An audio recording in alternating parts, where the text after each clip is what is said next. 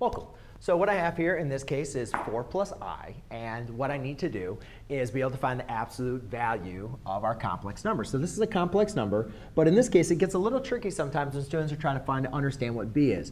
We know that A represents 4, but here, remember, B is what value is being multiplied by I. Well, we only have I, so we need to make sure, remember that B has to be 1, because 1 times I is I. It can't be 0, because 0 times anything would be 0, and therefore we wouldn't have an I at all.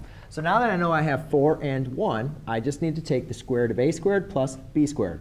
So I have A squared, which would be 4 squared, plus B squared, which would be 1 squared.